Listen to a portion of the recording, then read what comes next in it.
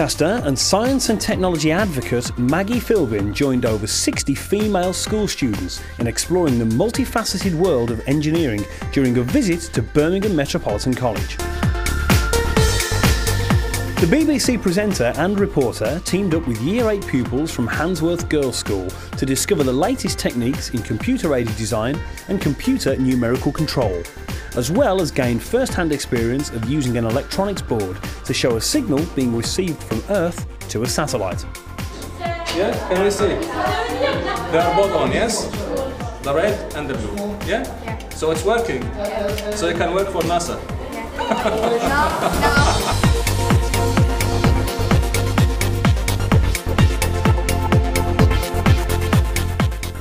My favourite part of today was making the 3D shape of the computer.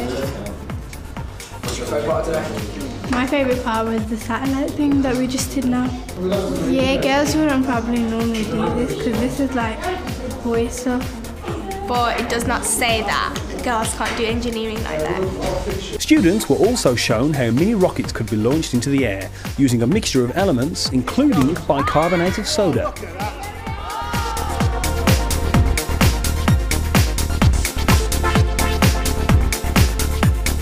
The event was part of a Getting Girls into Engineering initiative devised by the Learning and Skills Improvement Service, the LSIS, and hosted at the college's James Watt campus in Great Barr.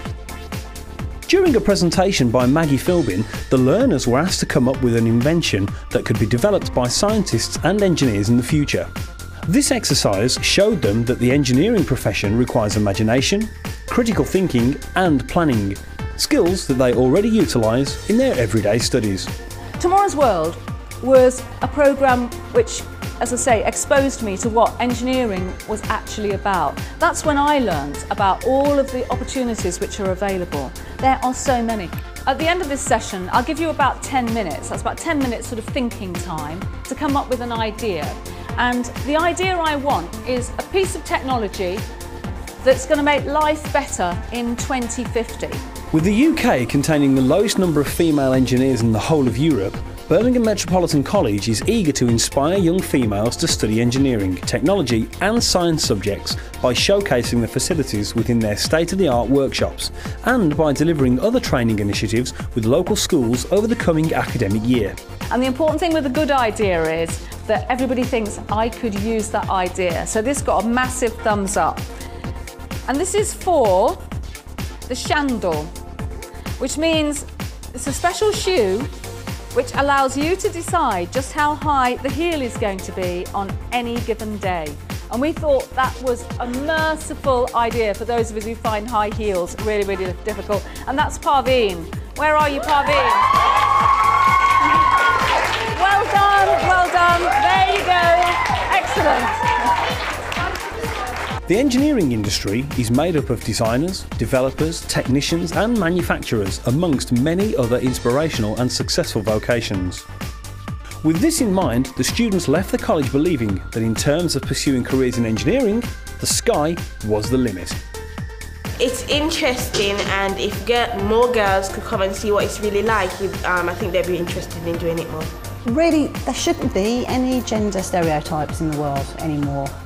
There is equal opportunity, but it's not heavy lifting. You're not limping around heavy metals anymore. You're actually doing sort of not gentle things, but you're doing things that are just as important, but perhaps in a different way. And that's why STEM, the science, technology, and engineering and mathematics is so important. And girls really should have the opportunity now.